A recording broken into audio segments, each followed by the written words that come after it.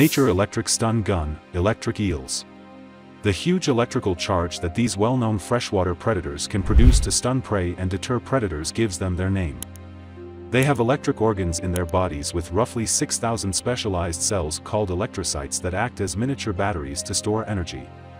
These cells will simultaneously release their energy when under threat or attacking prey. Welcome to the channel, subscribe and let's dive in. Although eels resemble snakes, they are actually fish and are part of the Anguilliformes order, which has roughly 800 different species. Some fish with a similar shape to eels, such as spiny eels and electric eels, are also referred to as eels, even though they do not belong to the Anguilliformes order. The four primary species of real eels are conger eels, moray eels, American eels, and European eels. The majority of eels are predators that eat fish, snails, frogs, crabs, lobsters, and mussels. Eels sleep during the day and eat at night. These aquatic animals seek for prey by using their keen sense of smell. Fish with lengthy bodies are called eels, and they can be as long as 13 feet or as short as 2 inches for the one-jawed eel. Humans might weigh anything from 1.1 ounces to more than 55 pounds. European conger eels are the heaviest real eels. According to reports, this species can grow to a maximum length of 10 feet and a weight of 240 pounds. While some eels are longer and heavier, others are not. Pelvic fins are absent in eels and many other species, as well as pectoral fins. Along with the caudal fin, the animal's dorsal and anal fins create a single ribbon that extends for the majority of its length. Under their thick skin, many eels contain scales. The majority of eels are burrowers that inhabit the sand, mud, or among the rocks in the shallow waters of the ocean. The majority of eel species live at night and are therefore rarely observed. In holes or eel pits, they are occasionally spotted cohabitating. In the continental shelf and over slopes as deep as 13,000 feet, some species of eels also inhabit deeper water. Only Anguilla people live in fresh water on a regular basis, but they also go back to the ocean to reproduce. During breeding, some eel species can cover 4,000 kilometers. The eels do not eat during this extended period of travel, which can last up to 7 months. Eels engage in hours-long body wrapping acts while mating, opening their jaws widely. The female lays her eggs, which the male subsequently fertilizes, and they don't separate till after that. Eels breed and eventually perish. Eels mature into adults after 3 years. Leptocephali, or flat, translucent larvae, are the first stage of life for baby eels.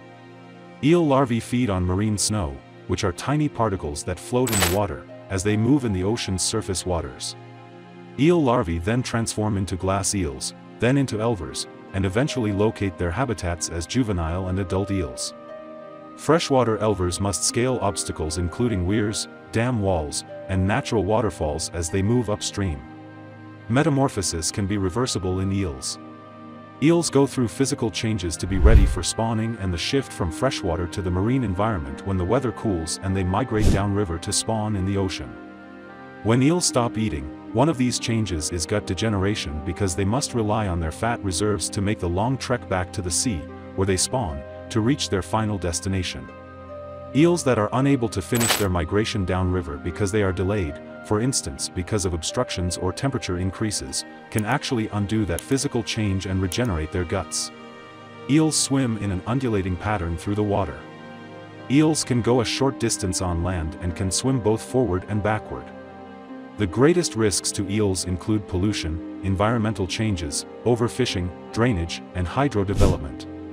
As rivers and other waterways are blocked by dams and other structures, eels lose their habitat and migration routes.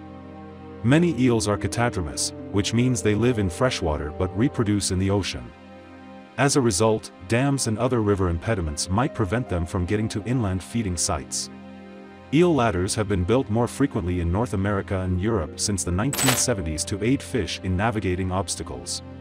Overharvesting, habitat degradation, and mortality in hydropower plant turbines are further causes of localized population decreases.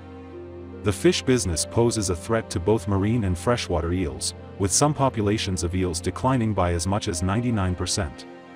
An alien parasite from East Asia that started appearing in European eels in the early 1980s is a threat to the populations of European eels.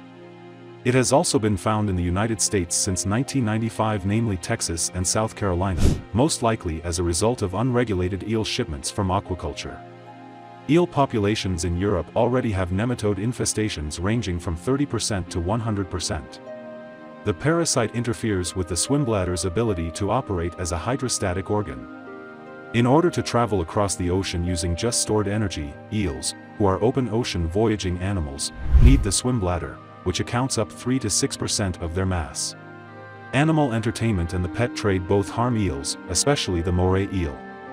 The risks, challenges, physical requirements, and physiological demands of the animals appear to be unimportant in the lucrative pet trade and animal entertainment industries, as they are taken from their natural habitat and transported to different nations to be sold as aquarium ornaments. When animals are taken out of their native environment, they are unable to freely engage in innate activities. Fish are harsh even when kept in captivity under ideal conditions.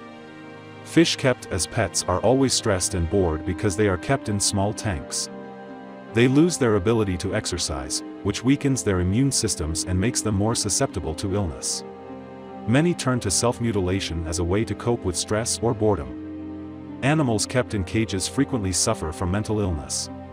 By using DNA analysis, discovered that there are actually 3 distinct species: Electrophorus valtai, Electrophorus verii, and Electrophorus electricus. Electrophorus valtai. The Amazon basin is home to the recently identified electric eel species Electrophorus valtai.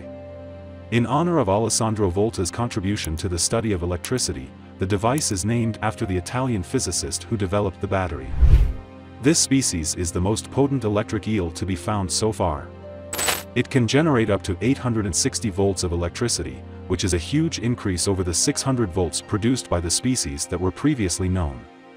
The discovery of Electrophorus valtai may completely alter the area of bioelectricity and shed light on how electric eels evolved. Electrophorus verii. The freshwater fish Electrophorus verii, sometimes referred to as the electric eel or electro, is a species that is indigenous to South America. It is a sizable, cylindrical fish that can go as long as 2.5 meters and weigh more than 20 kilograms. Its capacity to produce electric shocks of up to 600 volts, which it employs for self-defense, communication with other eels, and prey hunting, is what distinguishes this fish from others. The interesting and intricate electric eel has drawn the attention of both experts and the general public. Electrophorus electricus. Freshwater fish of the genus Electrophorus electricus, sometimes referred to as the electric eel, are indigenous to South America. It is well renowned for its capacity to produce potent electric shocks, which it employs for communication, navigation, and prey hunting. Specialized cells termed electrocytes, which are stacked in series to generate potent electric organs, are responsible for these electric shocks. The electric eel, despite its name, is actually more closely related to catfish and carp than it is to true eels. Because of its unusual powers and length of up to 2.5 meters, 8 feet, it is a well-liked exhibit in aquariums. The electric eel is an intriguing and unusual creature with a remarkable innate capacity to generate and discharge electric shocks. Science has been studying this capacity for years, and as a result, several technological advancements, such as the Nature electric stun gun, have been made. Stun weapons are useful for self-defense, but it's vital to keep in mind that electric fish species, such as electric eels, employ their electrical discharges primarily for communication, navigation, and hunting in the wild. As a result, it's crucial to treat these animals with respect and carefully. Moreover, it's necessary to keep researching them in order to learn the secrets behind their amazing skills. Thank you for watching. Follow for more.